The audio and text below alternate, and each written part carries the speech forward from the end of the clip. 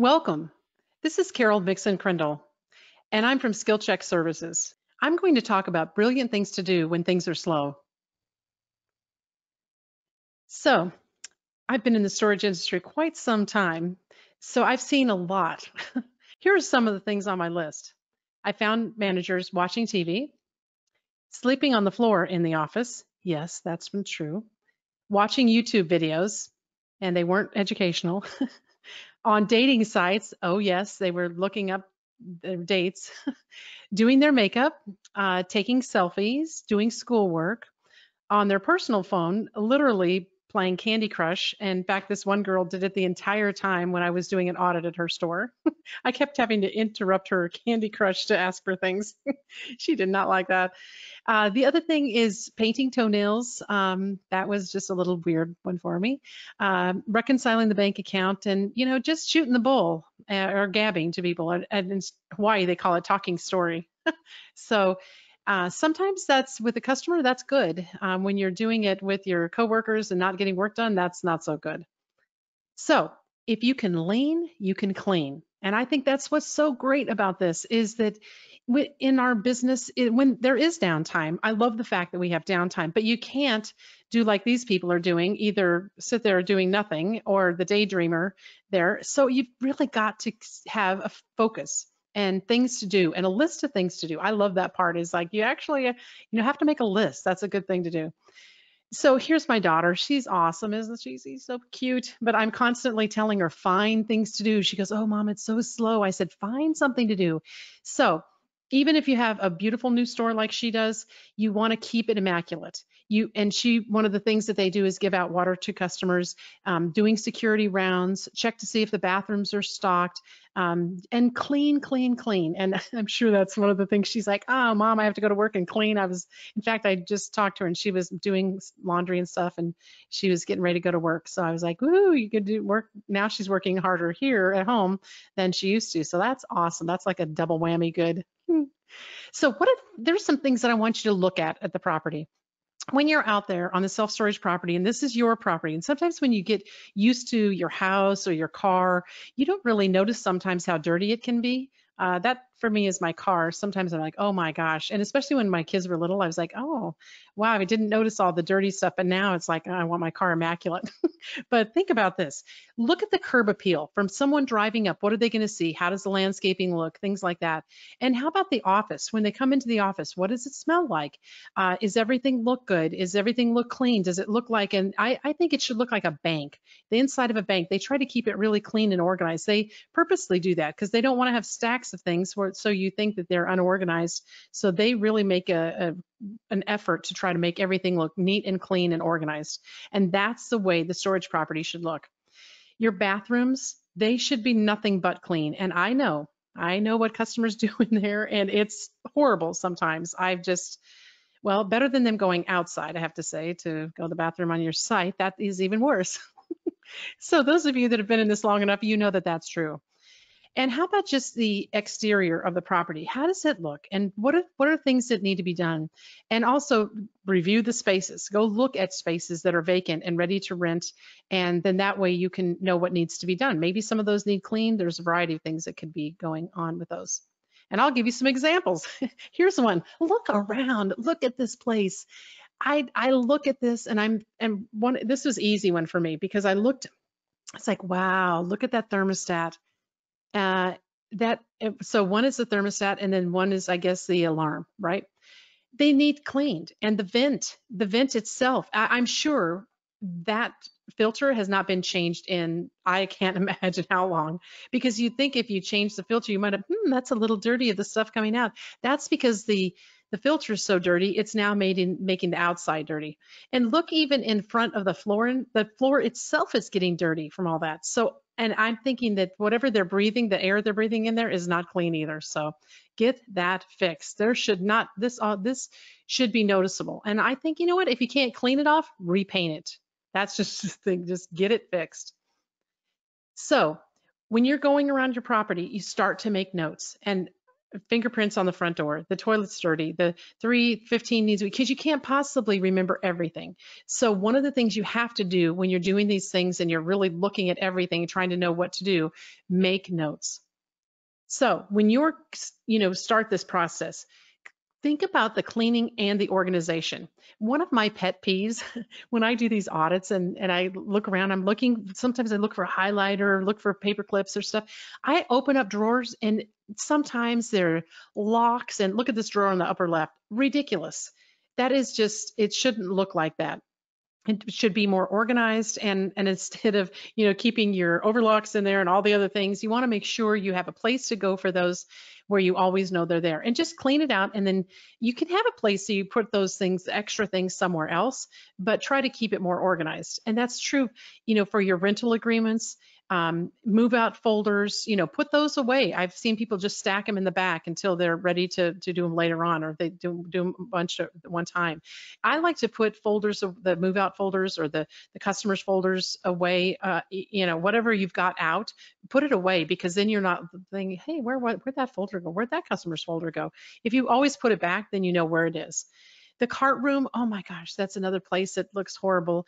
A lot of stores, merchandising area, the supply areas where you keep stuff, other supplies like extra supplies, the company space, the office files, the move in, and the lien files. We'll talk about more of those as we go. But one of the other things that I've noticed that gets overseen is a lot is just the office computer and the equipment cleaning. You need to have the spray, the canned air to blow out the dust and particles. And remember, do that. I think that most managers are like, when was the last time you sprayed this thing out? Because they're like, oh, it's kind of sluggish. And we look in there and it's got, these are a little drastic, but when it's so clogged up and so dirty in there, it just stops working. It doesn't work anymore. And then you're wondering why it's not working. So the CPU should also be blown out and wiped down. The copier glass, the cleaning out old files, and sanitize the computer and make sure all the office machines have paper and are ready to use. So the other thing to think about is just cleaning the interior. So the things you need to be looking at is like cleaning and dusting inside the office. That means windows.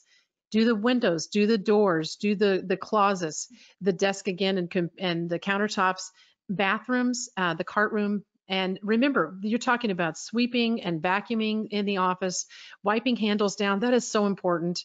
And the doorknobs and electronics, and refilling any cleaning supplies. And, especially if you have larger supplies of something and you're filling bottles and trying to save some money doing that, then those are things you do when you don't have anything else to do.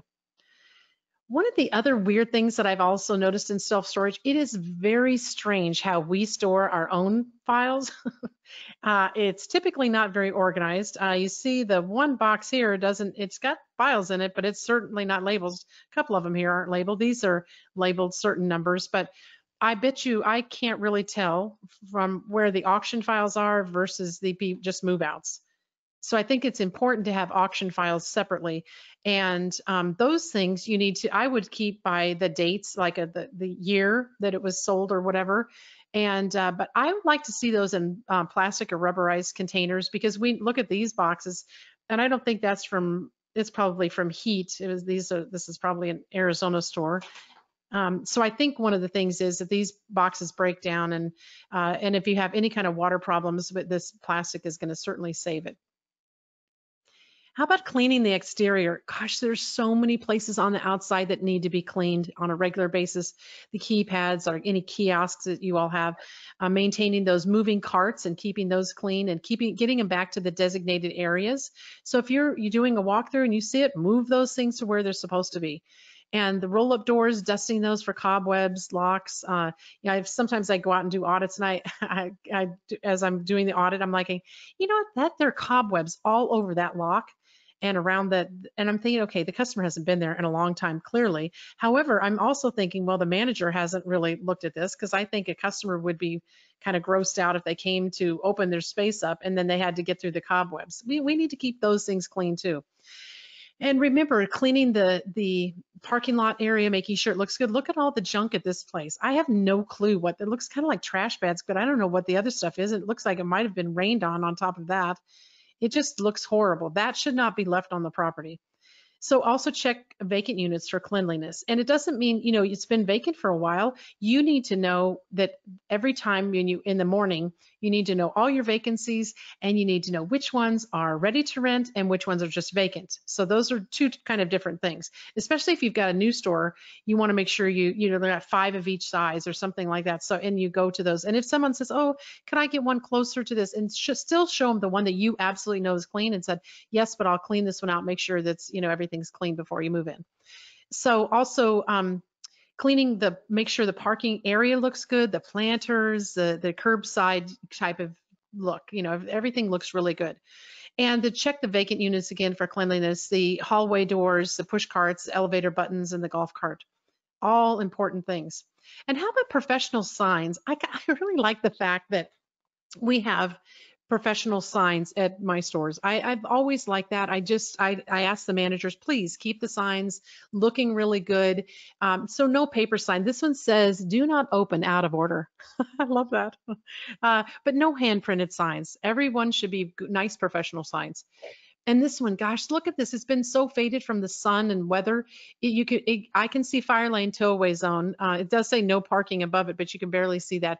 But check things like this. And for that, they need to, it's not just repaired or replaced. This one it's easier to replace these. So, and remember, if you have signage out there, this one says $100 minimum fine for dumping property under video surveillance.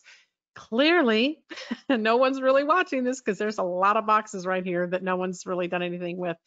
If you leave stuff like this, it just tends to be someplace that people leave stuff and that you're not even, if you're not keeping it clean, then they're not going to keep it clean either. So you need to be charging them for things. And again, it's nice to warn them like this sign does. But so how about this space? This frustrates me because I don't think if I opened this up and was showing this to a customer, I think the customer would be like, "Wow, what is that on the ground there?" And I would have to say, it looks like it's been oil from some, yeah. I don't know. I'm just not even sure what all that is because some of it's dark and some of it's lighter. Some of the stuff on the left looks a little bit like it's actually still dampish. It does not look good. I think you should clean it as best you can, and I would paint over it. I would get like a marine paint and paint over that so you can get a really nice look. When you open it up, it looks clean and ready to rent. And if you don't know what to do, notify your owner or supervisor. Get them to help you. Wow. I don't even know what to say to this one. How long do you think that took to grow that big? I think this is an Arizona store, and I just think that's ridiculous. Yeah, the whole store doesn't look really good either, does it? Now, this is a store in Hawaii that is not the same store as the past picture. This is another unique store. I did an audit at this store on Hilo, or in Hilo on the Big Island. And it's interesting because I looked at that and I'm thinking, wow, how long do you think the downspout wasn't there for that kind of mossy, wet junk to grow on there? And how bad does it look? It looks horrible. And I think the customers are thinking, is any of that getting inside my unit or, it just doesn't, and look, there's weeds here too. I just think you have to keep the store immaculate. You leave something like this here, and I'd probably try bleach on it first and then see what else I could do to get that off of there. And if that didn't work, I would say we needed to repaint these, repaint this one, if nothing else, repaint this like whatever silver color, whatever that is. Concrete gray is what I'd be painting it, see if we could get it back to where it looked gray. Wow, I love this one because this is the kind of hallway I love to see. Look at that paint. So you can see this floor has been painted and it has a coating on the top to keep it nice and glossy and easier to clean, easier to sweep, just amazing. So give that customer the wow factor. But even if you have a store like this, you're going to find that, wiping down the walls is important, and make sure if you see rodent signs or little June bugs with their legs up, do something about it because it really stand out even on this kind of look. This is a beautiful hallway. I love those kind of hallways. So also keep those bollards looking good. Look at this picture up here. That bollard's it's been hit several times, I'm guessing, to give it that kind of nice slant. But they need to be repainted. It just doesn't look good. And these bollard covers that you can get that just slip right over, they're amazing. And there's some here even that you can get that have that show you like advertising things. So those are nice too. But remember, keep them looking good. If you want to paint them, but it seems like these bollards or covers are so cheap, you might as well not go through the hassle of having to paint them unless someone really likes painting. I've never known some managers that loved painting. I was like, they were great at the stores, but yeah, it was still more expensive than the bollard covers. How about the merchandise? I think the merchandise should look really good and well presented in the office that you have. Some people have larger offices than others, and it sure makes a difference because the better that it looks like aesthetically, the more you're going to sell. And you need to make sure things are priced because a lot of people won't ask a price for something. They would rather if it's on there, then they'll know that they can buy it or not. There's a lot of studies about that. So remember, if you've got it behind the counter, they probably are not going to sell as well. You're going to increase your sales probably by 30 or 40% if you get it out away from behind the counter. You want it accessible to the customers. And I know some of you are going to say, oh, people will steal them. Our theft in self-storage is very low. It's probably worse on the outside of the property than it is on the inside of people stealing from other people, but not so much in the office. And if you do have a problem, just put it in place and put some video camera or even a fake camera up so the people think that they're being watched. It's just a way to just watch it. Wow, the fencing. This is one a property that I just recently looked at, and I was just like, wow, what happened? And they said, well, the manager said they had a bad storm, and you can see the tree went down. But okay, I understood they had a bad storm, but that wood looks like it's pretty old. I said, well, how long ago was that? And she goes, wow, it's coming around a year now. That fence should not be left like that for that long. It's too long. It's easier just get it repaired and get it replaced. Otherwise, people will come over that fence. It just doesn't look good when you're trying to sell your property. The golf cart. I chose this golf cart because it was clean, but it could be cleaner. I like it because generally, I mean, for most golf carts, this is like immaculate that I see. But I do think when you're cleaning it, make sure you get the bottoms or maybe get some um, underall. Underall, is that the?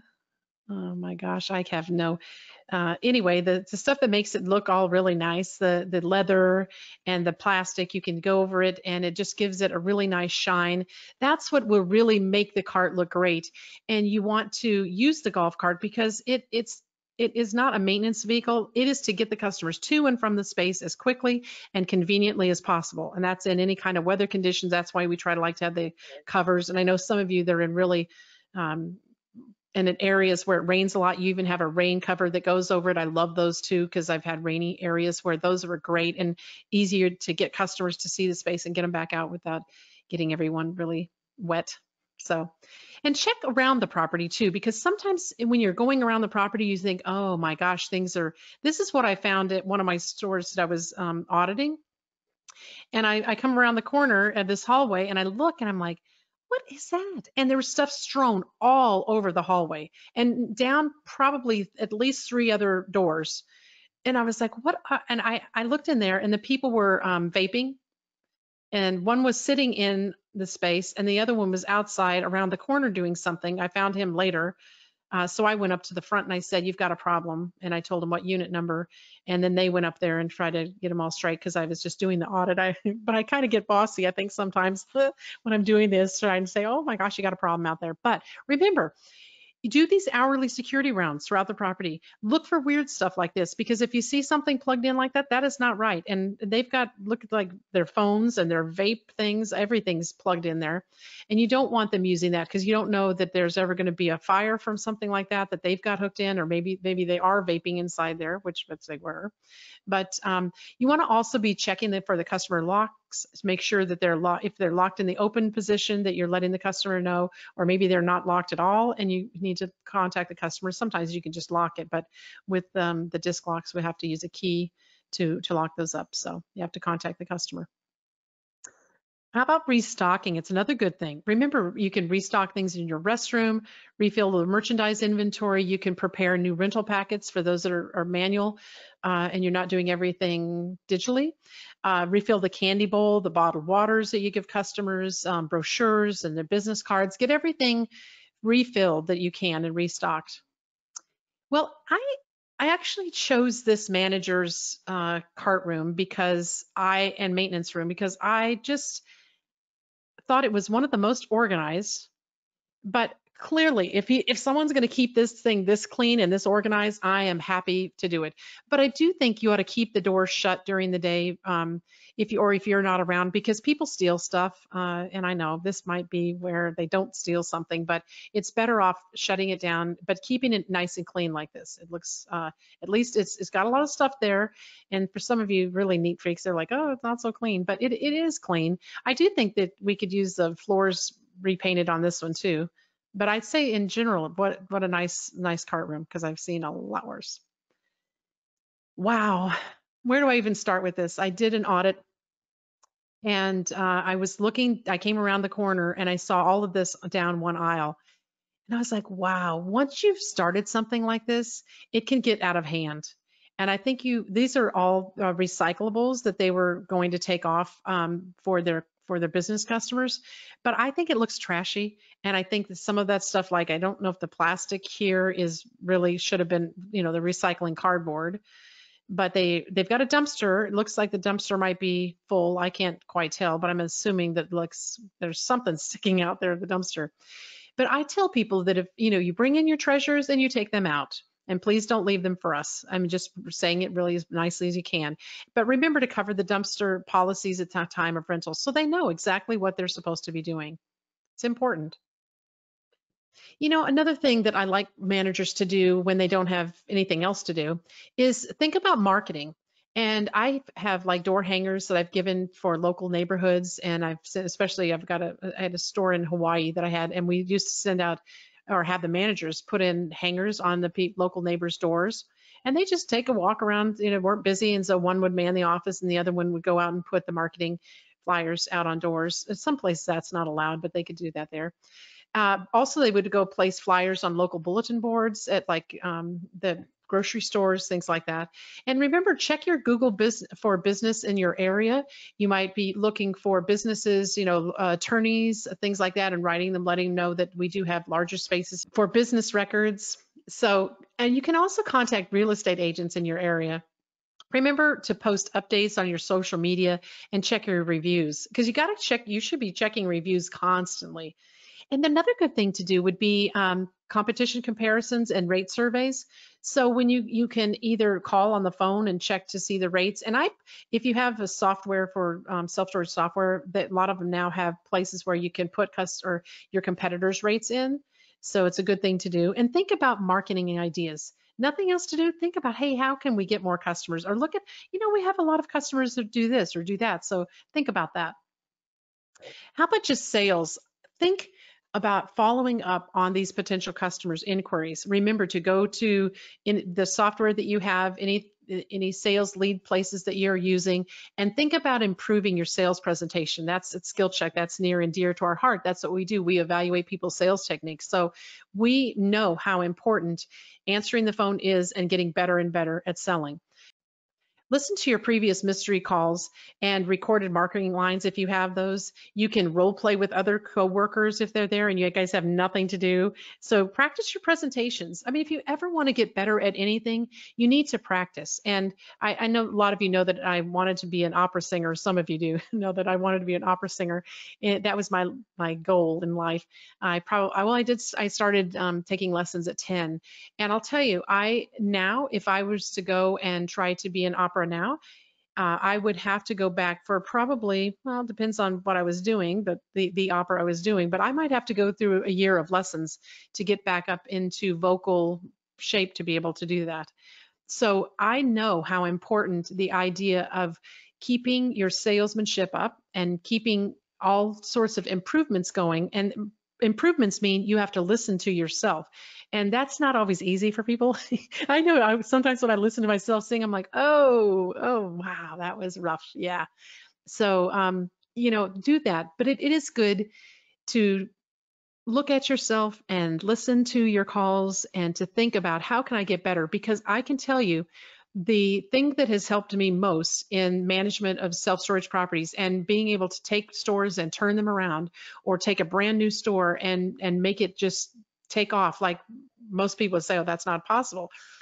Good managers that sell well, they are gems. And I think if you are good at selling and that you practice your techniques, you can go so far in self storage and you can continue building on that, because selling is something you can use in lots of different industries. You can use it in life. It's just a good thing to have. So practice your presentation. So important.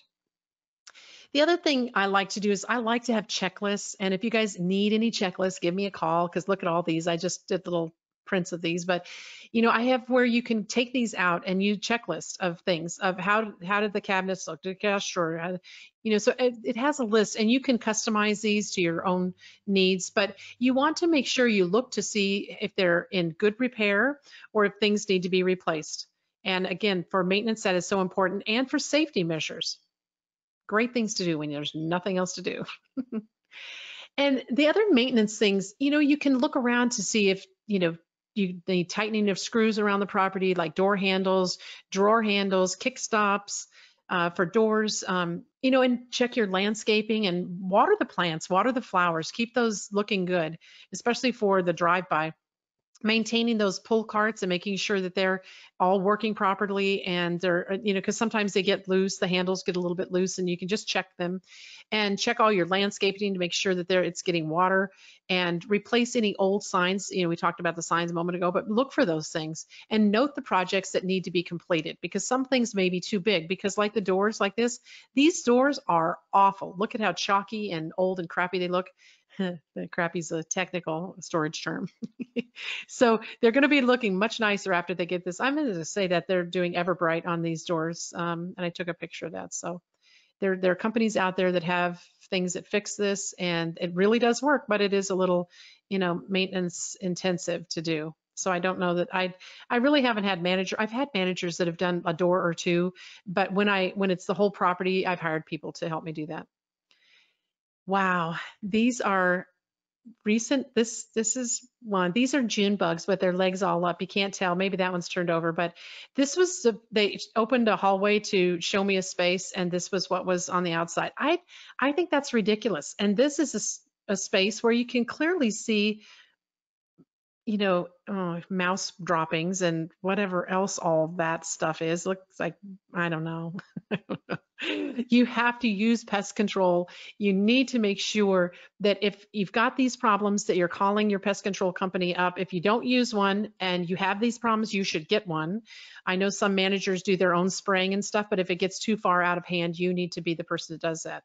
And believe me, I've had mouse problems, rat problems. Like in a San Francisco store, we had rats that were bigger than my little dogs that I have. I'd show you my dogs, but no, they probably run around the back of me in a few minutes when they get up to get some water or something. So how about security? I always want you to look for security issues. Walk the property, greet people, say hello. I've even had canine training done at storage properties that I've had. I've found break-ins. I've had meth labs. I feel like I've seen it all. I found a boa constrictor in a space. That was just one we opened up to inventory. That was not one no, that was just a weird thing. Those things are very dangerous, and I'm not sure why anyone. No, I know why that person put it in there, because mom told him to get it out of the house. She didn't like it rolling around the house. So remember, make your security rounds, check the hallways, the aisles, look for garbage and debris and potential hazards and things, and make sure you're checking those locks to make sure that there's no missing locks around the property or inferior locks. Have you seen?